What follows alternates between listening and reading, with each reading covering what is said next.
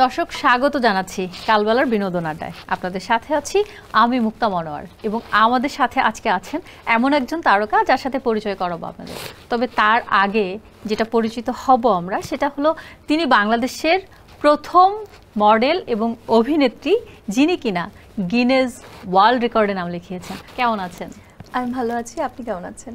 খুবই ভালো আছি এবং আমরা আপনার কাছ থেকে শুনতে চাই এই গিনেস ওয়ার্ল্ড রেকর্ডে নাম লেখানোর যে সময়টা বা যে জার্নিটা, এটা একটু আমাদেরকে বলবেন সংক্ষেপে।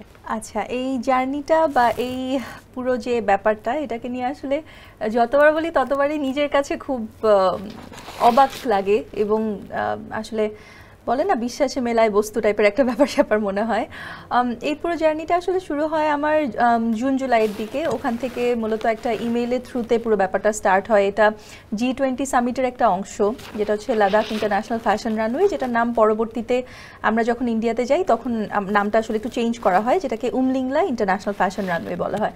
এবং এটার যেটা মূল জায়গাটা ছিল সেটা হচ্ছে G20-র তো মেইন জায়গাটাই ছিল SDG নিয়ে, ক্লাইমেট চেঞ্জ নিয়ে এবং ভ্যারিয়াস ফরেন পলিসিস বা এইসব নিয়ে, ডিপ্লোমেসি নিয়ে।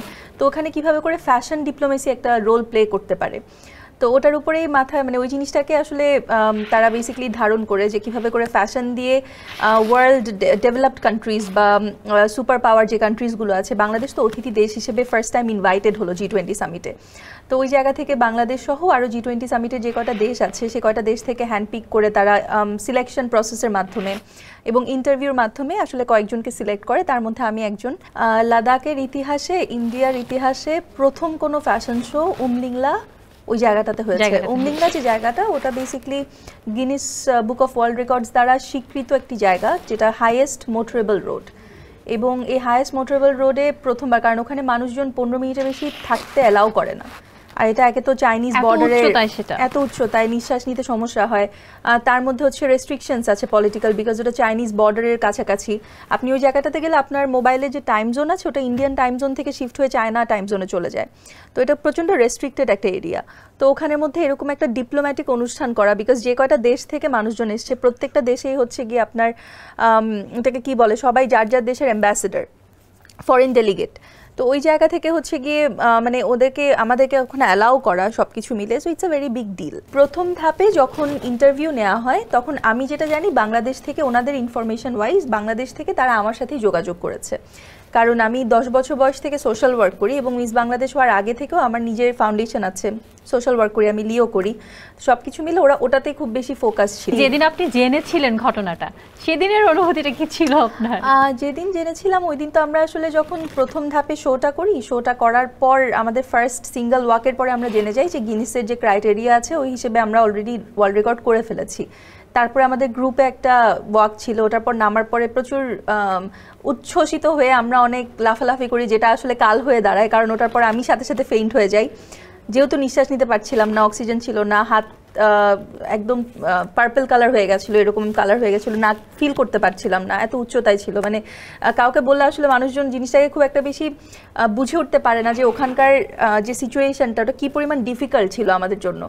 তার মাঝখানে গিনিস ওয়ার্ল্ড রেকর্ড হয়েছে ওটা জানার পর প্রচুর হই হুল্লোড় করা, লাফালাফি করা, এরপর আবার ইঞ্জেকশন দিয়ে আমাকে ঠিক করে নিয়ে আসা। সো সব কিছু মিলে আসলে ইট ওয়াজ এ ভেরি ডিফারেন্ট এক্সপিরিয়েন্স। ওখান থেকে নামার পরেও এত এঙ্গেজমেন্ট ছিল আমাদের যে ওই জিনিসটা ফিল করতে পারিনি। আমি দেশে ব্যাক করে 2 দিন সময় নিয়ে তারপরে ব্যাপারটা আসলে কিছুটা বুঝতে পেরেছি যে আচ্ছা গিনিস ওয়ার্ল্ড রেকর্ড হয়েছে। কিন্তু অন্যরা গিনিস ওয়ার্ল্ড রেকর্ড করলে যখন ইন্টারন্যাশনালি অনেকগুলো নিউজ পড়ি যে হ্যাঁ এখানে গিনিস ওয়ার্ল্ড রেকর্ড হয়েছে, তখন যে একটা ব্যাপার, আল্লাহ গিনিস ওয়ার্ল্ড রেকর্ড করেছি, নিজে করেছি, ব্যাপারটা না কোনোভাবে মানে বুঝছি না এখনো কিভাবে এক্সপ্রেস করব। অনেকের মধ্যে একটা ভুল ধারণা আছে, অনেকেই মনে করেন যে আপনি ব্যক্তিগতভাবে আপনি একাই সেখানে সিলেক্ট হয়েছেন এবং আপনার নামে নামটা উঠেছে বা আপনি এই জন্য অ্যাপ্লাই করেছেন, গিনেস ওয়ার্ল্ডে নাম লেখানোর জন্য যা কিছু করতে হয় আর কি এগুলো করেছেন। এইটা একটু ক্লিয়ার করেন আমাদের দর্শকদের জন্য। না, এটা আসলে আমি গিনিস ওয়ার্ল্ডে নাম লেখানোর জন্য কোনো কিছু করিনি। যারা প্রোগ্রামটা অর্গানাইজ করেছে, যাদের ইভেন্টটা, যার ব্রেইন চাইল্ড পঙ্কজজি, ওনার বেসিক্যালি মূল প্রোগ্রামটা, এবং এটা ভারতীয় সরকার এবং ইন্ডিয়ান আর্মির দ্বারা তত্ত্বাবধানের প্রোগ্রাম। সো এখানে আমার ইন্ডিভিজুয়াল কোনো ভূমিকা নেই এবং আমাদের মানে অন্য কোনো অর্গানাইজেশন, বাংলাদেশের কোনো অর্গানাইজেশন, কোনো কমিটি, কারো কোনো ভূমিকা নেই। ভারতীয় সরকার, ভারতীয় আর্মি এবং যিনি অর্গানাইজার ছিলেন, মেইন অর্গানাইজার, ওখান থেকেই মূলত আমাকে ইনভিটেশন লেটারটা পাঠানো হয় এবং আমি সহ আরও বেশ কিছু দেশকে ইনভিটেশন লেটার পাঠানো হয় যারা G20 অতিথি দেশ এবং G20 দেশগুলোর আয়তাধীন। কেন আপনাকেই তারা চুজ করলো, এর পিছনের কাহিনীটা কি? এটার পিছনে যেটা কারণ ছিল সেটা হচ্ছে ওরা মূলত এমন একজন যে কোনো একজনকে চাচ্ছিলেন, ওরা শুরুতেই চাচ্ছিলেন যে কোনো মিস ওয়ার্ল্ড, মিস ইউনিভার্স বা মিস আর্থ খ্যাত দেশের রিপ্রেজেন্টেটিভ অথবা ইন্টারন্যাশনালি জিতেছে এরকম কেউ। তো বাংলাদেশ থেকে ওরা আমাকে চুজ করেছে কারণ ওদের মূল যে টার্গেটটা ছিল এবং যেটা ওরা বারবার ইন্টারভিউতে আমার কাছে জানতে চাচ্ছিল যে সমাজ সেবার যে জায়গাটা বা ক্লাইমেট চেঞ্জ নিয়ে কাজ করার যে জায়গাটা বা আপনার হচ্ছে গিয়ে এসডিজি নিয়ে কাজ করার জায়গাটা। এখন আমি 10 বছর বয়স থেকে, যখন এসডিজি নিয়েও কথা ওঠেনি, আমি 10 বছর বয়স থেকে আসলে বিভিন্ন শিক্ষা, মানসিক স্বাস্থ্য, এনভায়রনমেন্ট, তারপরে হচ্ছে বৃদ্ধ, স্পেশাল চাইল্ড, এগুলো নিয়ে আমি 10 বছর বয়স যখন থেকে ছিল তখন থেকে কাজ করি এবং ওই পুরো রেকর্ডসটা ওদের কাছে আছে। যেহেতু আমার অন্যান্য সোশ্যাল মিডিয়া বলি, উইকিপিডিয়া বলি বা ইনফরমেশন, বায়োডেটা সবখানে এগুলো ইনফর্ম করা ছিল।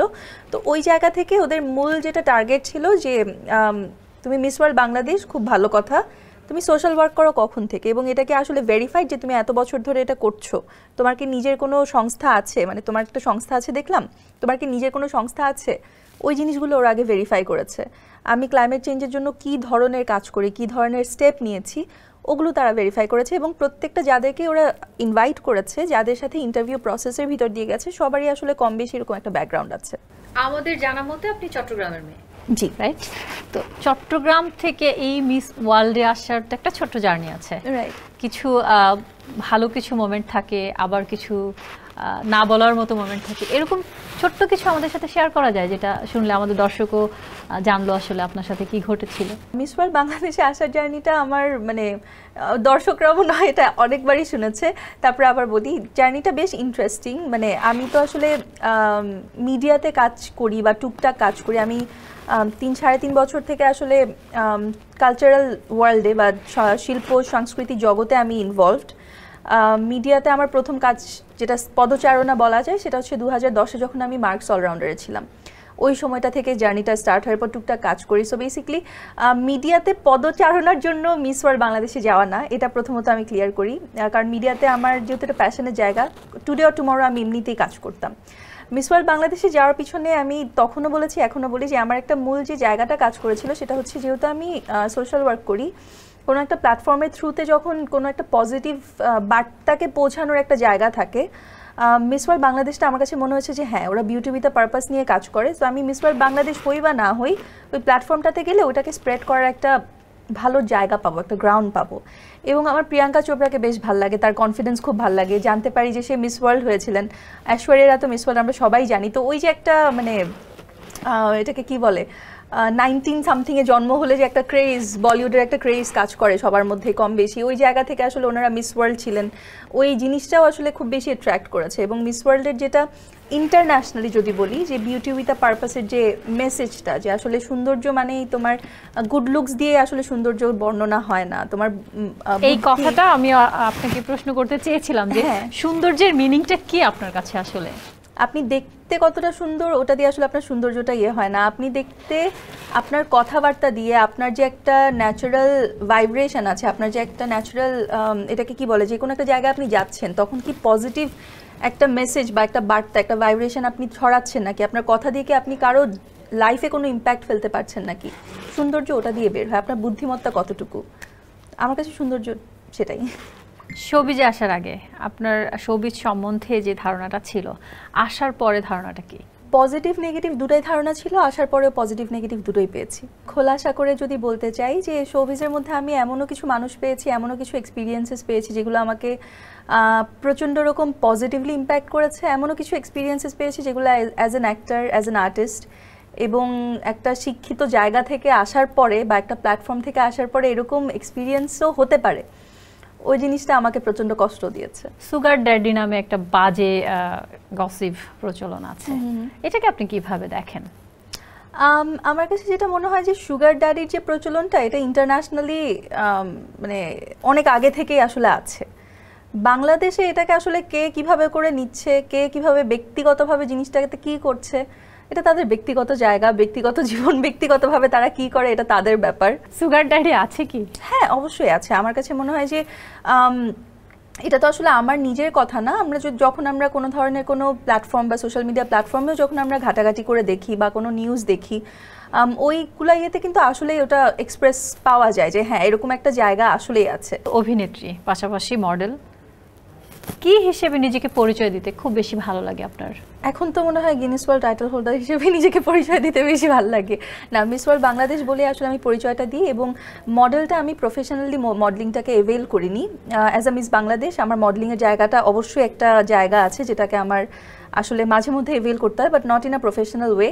প্রফেশনালি আমার ইচ্ছা বা আমার যেটা প্যাশন সেটা হচ্ছে অভিনয়, এবং তাছাড়া আমি আসলে কখনো ওই একটা জায়গাতেই ফোকাস করে একটা জিনিস নিয়ে গ্রো হবো ওই জিনিসটা আমার মধ্যে কাজ করে না। আমি মাল্টিপল জিনিস এক্সপ্লোর করতে পছন্দ করি। এখন একটু ব্যক্তিগত প্রশ্নে ফিরবো, আপনার কোনটা ভাল লাগে, অ্যারেঞ্জ ম্যারেজ নাকি? আমার ব্যক্তিগতভাবে লাভ ম্যারেজ ভাল লাগে। আমি হচ্ছি প্রচণ্ড ওই যে এটাকে কি বলে হোপলেস রোম্যান্টিক আছে না, আমি হচ্ছে ওই ধরনের ওই ধাঁচের একজন মানুষ। আমার কাছে লাভ ম্যারেজের ব্যাপারটা আসলে খুব ভালো লাগে। সামনে সিনেমা যদি করতে চান কাকে চুজ করবেন? আমি ডেফিনেটলি যদি আমাকে বলা হয় যে সাকিব ভাইয়ের সাথে আমার একটা কাজ করতে হবে, I have mate him personally ওনার সাথে আমার দেখা হয়েছে একটা প্রোগ্রামে, অ্যান্ড মানে personally I have seen him very professional যখন আমার দেখা হয়েছে। এবং যদি আমি প্রফেশনাল জায়গা থেকে চিন্তা করি যে হ্যাঁ সাকিব ভাইয়ের সাথে আমার একটা ফিল্মের কথা চলছে বা আমাকে অ্যাপ্রোচ করা হচ্ছে, আমি ডেফিনেটলি করবো। বিকজ অ্যাজ অ্যান অ্যাক্টর আমার যেহেতু সিলভার স্ক্রিনে কাজ করার ইচ্ছা আছে, আমার যেহেতু ফিল্মে কাজ করার ইচ্ছা আছে, ওই জায়গা থেকে he has been ruling the industry for last 2 decade ধরে উনি রুল করছেন ইন্ডাস্ট্রিটা। সো প্রফেশনাল জায়গা থেকে it would be a good step for me, এবং আমার জন্য একটা খুব ভালো পজিটিভ জায়গা ক্রিয়েট করবে ওনার সাথে কাজ করা যে জায়গাটা। আরেকজনকে সিঁড়ি বানিয়ে উপরে ওঠার একটা প্রবণতা থাকে, বা নিজের কাজ দিয়ে অনেকেই উপরে উঠেছে, আপনি কোন দিকটা বেছে নিতে চান? আমি আমার জায়গাতে না সবসময় প্রচণ্ড সলিড, আমি প্রচণ্ড স্ট্রেট ফরওয়ার্ড এবং প্রচণ্ড নিজের এথিক্স এবং প্রিন্সিপালসে বিশ্বাস করি। আমার থ্রু আউট মাই লাইফ আমি কখনো ঠকি নাই ওই জায়গাটাতে বিশ্বাস করে। সো আমি নিজের কাজের মাধ্যমেই নিজের যোগ্যতা দিয়ে আসলে উঠে আসতে চাই। আমাকে একবার বলা হয়েছিল যে তুমি যদি তোমার এই জায়গাটাতে এভাবে করে না করো তাহলে তুমি কর্পোরেটে গিয়ে জব করো, বেটার। তোমার জন্য ইন্ডাস্ট্রিটা না, কারণ ইন্ডাস্ট্রিতে সবাই এভাবে করে। আমার জন্য ব্যাপারটা ডিসরেসপেক্টফুল। আমার কো আর্টিস্ট বা সিনিয়র আর্টিস্ট যারা আছেন বা সিনিয়র যারা ছিলেন তাদের জন্য প্রচণ্ড ডিসরেসপেক্টফুল জায়গাটা। আমি আসলে এই জায়গাটা এক্সপিরিয়েন্স করেছি, যে ভালো জিনিসও এক্সপিরিয়েন্স করেছি মিডিয়াতে, কিন্তু খারাপ জিনিসও যেটা এক্সপিরিয়েন্স করেছি যে হ্যাঁ একটা জিনিস যেটা হচ্ছে গিয়ে পিআর মেনটেনিং, এটা আমার কাছে মনে হয় যে ব্যক্তিগতভাবে আমার আড্ডা দিতে পছন্দ না। আমার কাছে প্রফেশনাল থাকতেই খুব বেশি ভালো লাগে। আনলেস অ্যান্ড আনটিল আমি ওই কমফোর্ট জোনটা না পাই, আমার কাছে মনে হয় যে ওটা কোনো ডেফিনিশন হতে পারে না যে আপনি কাজ করতে পারবেন কি পারবেন না। তাতে করে কেমন হয়েছে যে আপনি কোনো কাজ করতে চেয়েছিলেন সেই কাজটা পাননি বা হয়নি? হয়েছে ওটা হয়েছে, হয়নি যে তা না। তো ওই জিনিসটা আমার কাছে মনে হচ্ছে যে কোনো কেউ যখন নিজেকে প্রমাণ করে একটা জায়গা থেকে আসে, বা যে কোনো কেউ যখন অনেক প্যাশনেট হয় যে কোনো একটা কাজ নিয়ে এবং শিখে আসে, তাকে ওই অপরচুনিটি বা ওই প্ল্যাটফর্মটা দেওয়ার দায়িত্ব কিন্তু যারা অলরেডি এক্সিস্টিং আছে তাদের।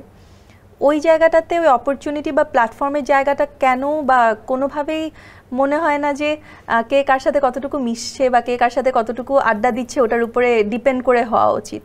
রাদার দেন দ্যাট কার কতটুকু যোগ্যতা আছে, কে কতটুকু আসলে ডেলিভারি দিতে পারছে এবং কে স্কিলফুলি জিনিসটাকে হ্যান্ডেল করতে পারছে, ওটার উপরেও হওয়া উচিত আমার কাছে মনে হয়।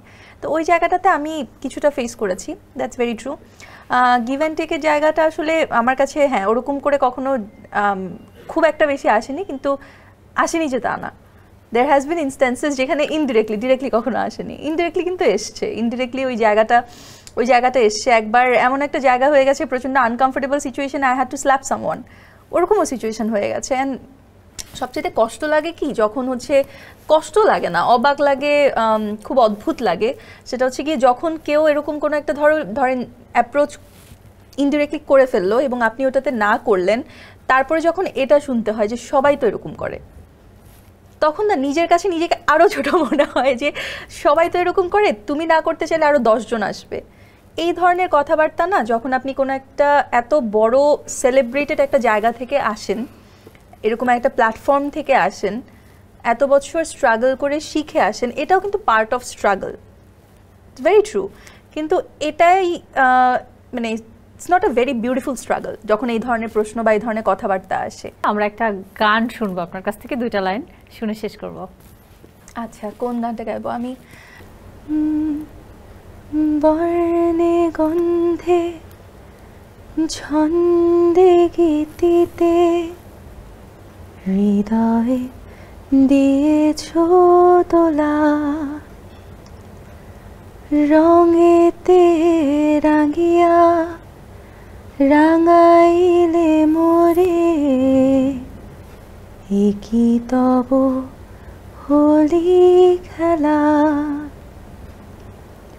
তুমি যে ফাগুন রঙের আগুন, তুমি যে রসের ধারা, তোমার মাধুরী তোমার মদিরা করে মোরে দিশাহারা। মুক্তা যেমন সুপ্তির বুকে, তেমনি আমাতে তুমি, আমার পরাণে প্রেমের বিন্দু, তুমি শুধু তুমি। বাহ, চমৎকার হয়েছে, সত্যি অসাধারণ। আপনি শুধু নাচেন ভালোই না, গানও ভালো করেন। ধন্যবাদ আপু, কালবেলাকে অনেক অনেক ধন্যবাদ। এবং সুপ্রিয় দর্শক যারা আসলে দেখছেন বা যারাই আসলে ইনফরমেশনগুলো পাচ্ছেন, সবাইকে অনেক বেশি ধন্যবাদ। সবাই ভালো থাকবেন, সুন্দর থাকবেন, সুস্থ থাকবেন এবং সবসময় চেষ্টা করবেন নিজেদের যে অধিকার আছে, নিজেদের যে ভালো জায়গাগুলো আছে, ওই জায়গাগুলোকে সবসময় স্ট্রংলি হোল্ড করার জন্য। সবার প্রতি অনেক ভালোবাসা। দর্শক, আজকের মতো এখানেই বিদায় নিচ্ছি। আবারও দেখা হবে আপনাদের সাথে কালবেলার এই বিনোদন আড্ডায়। তখন থাকবে আমাদের সাথে অন্য কোনো তারকা, অন্য কোনো কেউ। সে পর্যন্ত ভালো থাকবেন, চোখ রাখবেন কালবেলার আড্ডায়।